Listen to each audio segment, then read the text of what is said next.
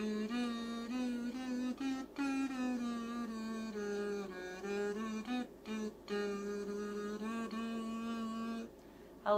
and welcome to Alchemist Whim. I am Alchemist Jen. Thanks for joining me on this fine day. Hope it's an alright one for you.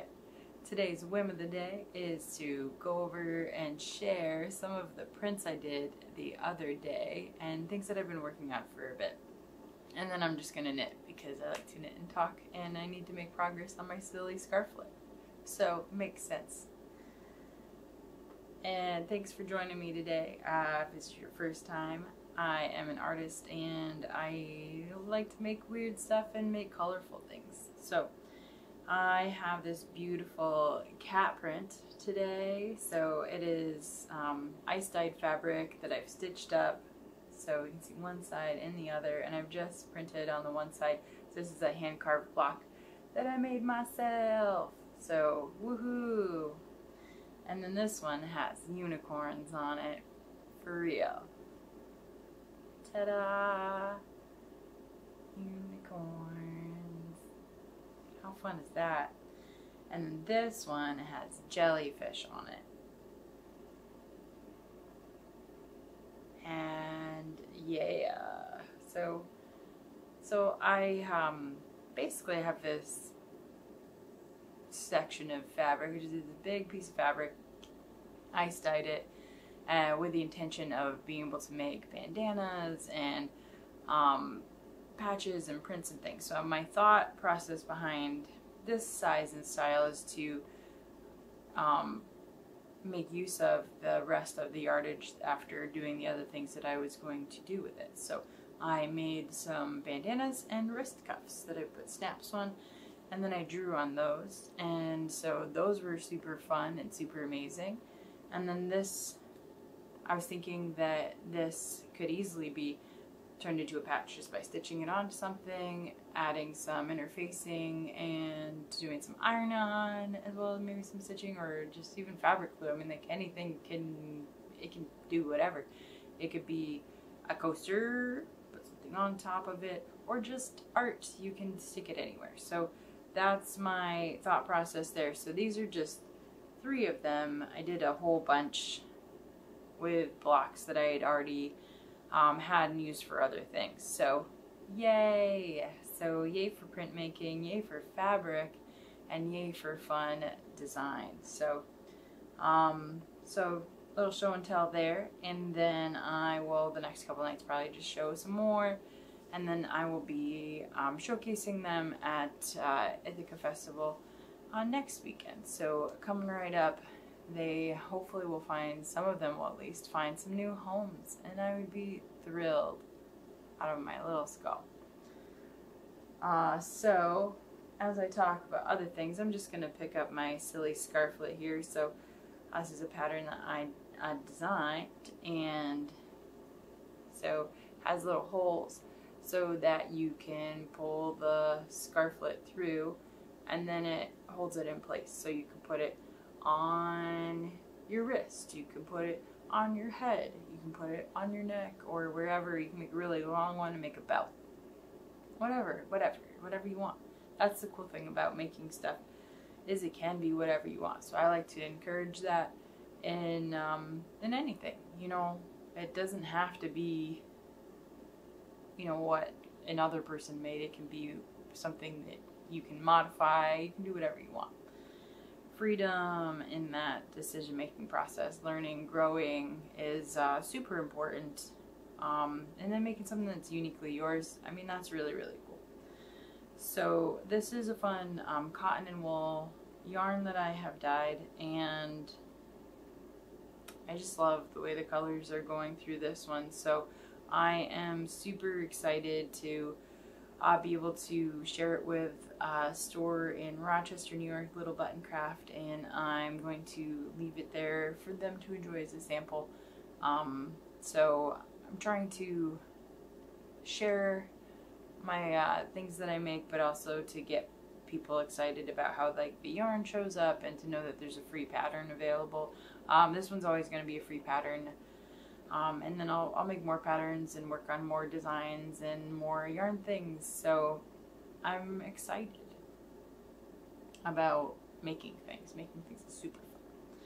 And then sharing them with people. So I like having things that I talked a little bit about yesterday in my video, is having things that are accessible. So making sure that it can be found, having things that are available at no cost if possible, or having things that are maybe less expensive or something, than just trying to make sure that it, I don't know what I'm trying to say there, but like as far as accessibility goes, like having things that are can be enjoyed by anybody. I guess maybe that's probably where I'm going with that. So, and I do appreciate you being here. Appreciate you listening to me ramble. I do a lot of that, and sometimes it makes sense. Sometimes I'm funny. So I tell a lot of jokes. I like to be punny. So you might hear some weird things over time, and I appreciate that you might laugh and you might not, or you just maybe like to hear me talk, and I'm okay with that too. So yeah, so as I knit away, I haven't really, I mean, I've knit several things, but like I wouldn't go out of my way to say I'm a knitter necessarily. I mean, like if people ask, are you a knitter? I'm like, yes, I'm a knitter.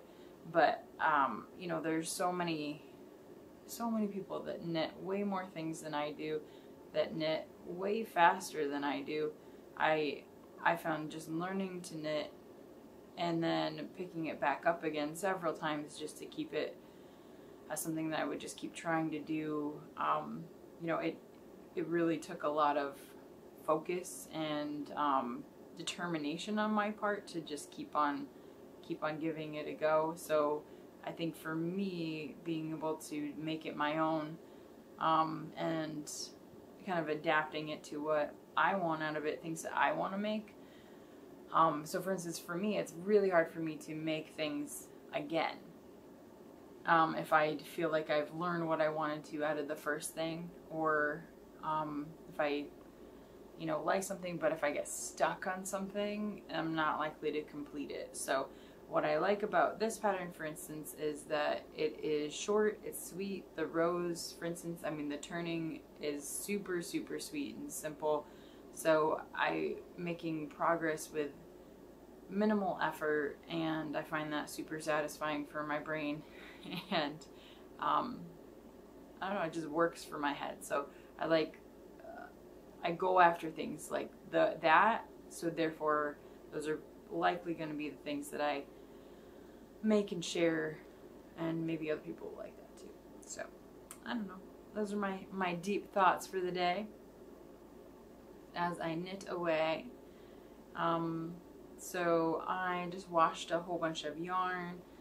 I dyed it last night, so let it cool overnight, and just gonna let it sit through the day. I'm finding that I'm getting better uptake of the colors, and rather than feeling like I have to wash it right away and it might be still kind of warm. And I learned, maybe that some of the colors like to actually set and be absorbed at different temperatures. So learning through this whole process, adapting my approach, but then also trying to make it as relaxed as possible. I'm dyeing at home, and after I work someplace else for a whole day, and then being able to do that and then still be creative and do the other things that I have on my to-do list for myself. So so through that, just being mindful of my artistic practice, what kind of I guess energy I'm bringing into it, what am I getting out of it, and then how do I feel while I'm producing.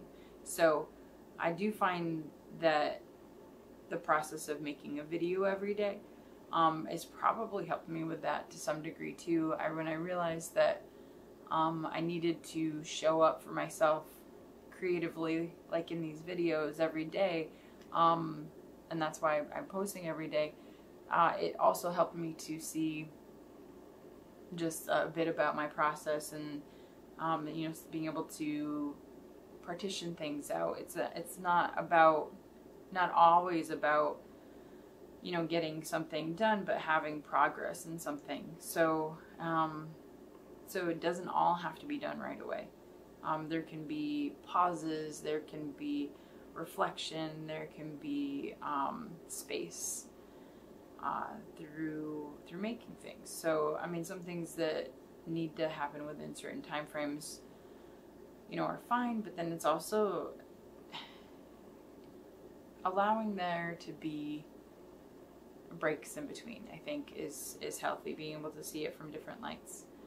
I'm kind of thinking about something else that I do creatively too, is bread making. So I make sourdough bread.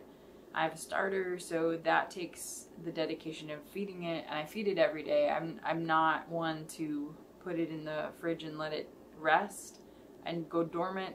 I'm an everyday person. If I'm in it, I'm in it, and it's just works well with my brain. So with that, when I want to make like a loaf of bread, it becomes like a multi-day process too, because also making sure that my timing that I'm doing my feeding is going to work out with when I want to do the bulk fermentation and when I want to do the proofing. And so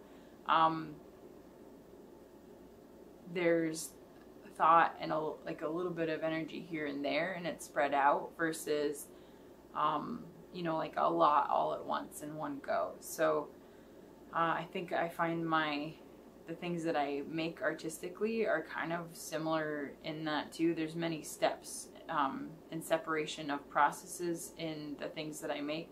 So if I'm doing printing, if I'm doing dyeing a fabric, then I'm sewing another day, then I'm printing another day, and then from here, like I printed those a few days ago, so they've been curing and setting, and then in a couple more days I'll iron them. And so they are made with dyed with fabric printmaking ink, but I also, you know, because I've read and looked into things and I find I like the result of it, I like to iron them too. So ironing them just kind of, I find it's a finishing process for me with my you know, fabrics or my tapestries, and with these as well, being able to iron them, it just kind of is part of that completion.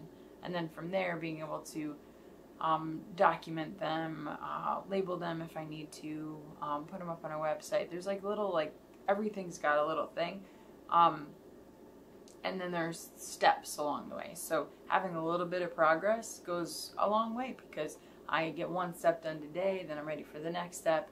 The other thing I do with that creative process is I'll set myself up for the steps. So like, for instance, yesterday with dyeing yarn, I made sure that I was set to do it. So like my area is set up before I even get to that point. So I got my pans ready, I got my burners ready, I got the yarn soaking in the morning, but I had everything set up so I could make it as smooth as possible.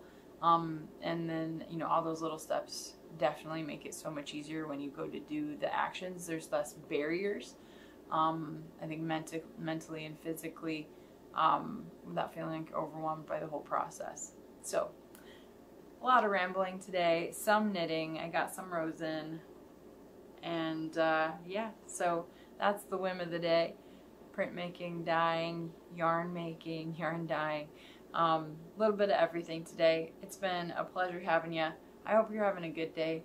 Hope it continues to be one, or maybe it can turn around and have a nice one. We'll see where the whim takes us tomorrow.